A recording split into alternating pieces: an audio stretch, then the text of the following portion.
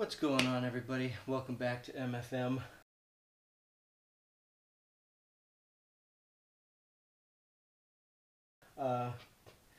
Obviously, you read the title, and this is what we're doing today. Yeah, this thing was a beast. Just to get to this point, to have this window in here was, let's just say, incredibly difficult. I had to brainstorm for a long time. And yeah, what we came up with was we used the 3D printer. I'm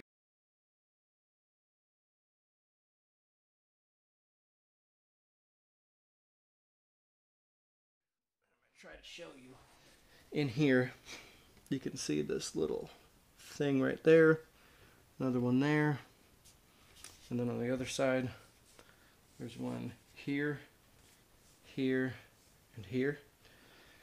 Those are spacers, and what those do is they allow me to work on this even when this opens like that, and they keep the window from rattling so much.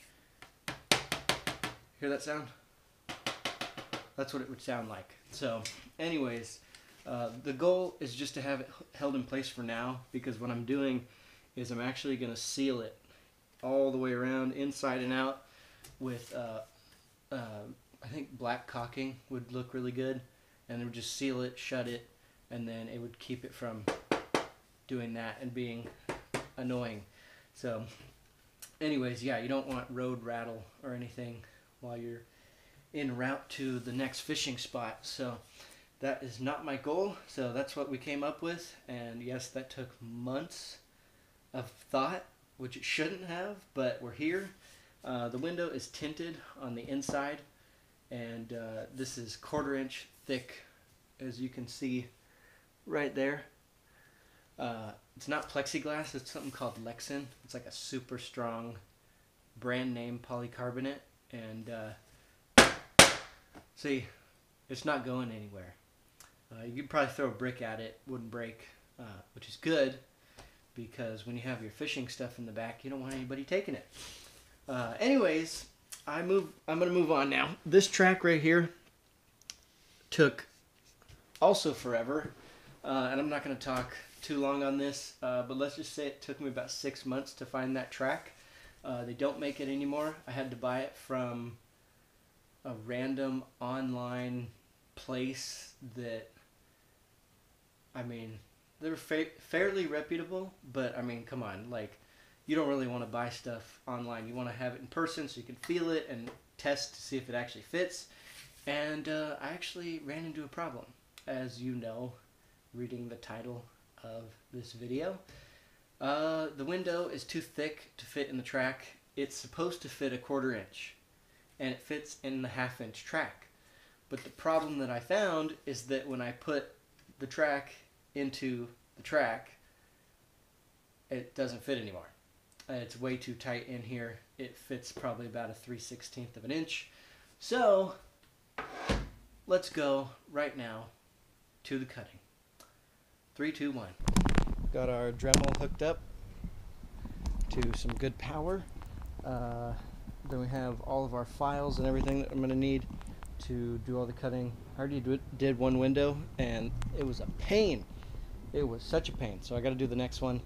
And real quick, what's that? Oh, it's just a random clothes hanging rack in the yard. It's not going to be a archery target anytime soon, I don't think. But anyways, that's for another video.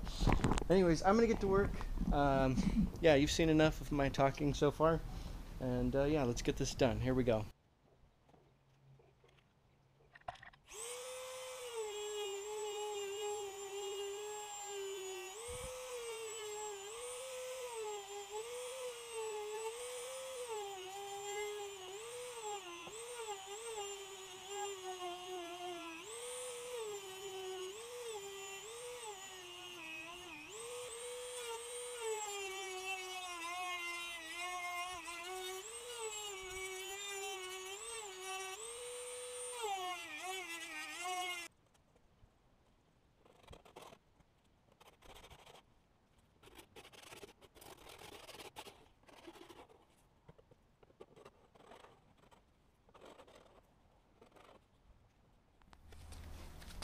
Okay, finally. There we go. So this is the finished product after all that work. I'm so glad to be done. You don't even know. It's been too long. It's been way too long. And yeah, it's been way too much work for one project. If you haven't seen the whole series, I have a playlist. Go check it out. Just click on my channel and you'll be able to see it. Anyways, yeah, so this is what we have. It's this edge right here, and it's ugly and it's a little wavy, but that's okay because, there you go, it's probably a much better view. It goes all the way down, brings it down to about a 1/16 of an inch. I still got to clean it up and polish it just so it glides really nicely in the track and it doesn't get stuck. Still a couple little imperfections on it, but it's tinted on this side, and this side now has the fitment for the track. And yeah, I'm really stoked. Like I said, this project has taken way too long. The next video is going to be actually installing the windows into the shell on the back of the El Camino. Again, if you haven't seen it, go check out the whole playlist. I'm telling you, it's pretty good stuff, especially if you're doing one yourself. Watch me first. Trust me. You're going to want to see somebody else screw something up before you go and screw it up for yourself, because screw-ups are not free. Anyways, I will see you next time, and until next time, do not wear busyness as a badge, because it's not one. I'll see you in the next one. Later!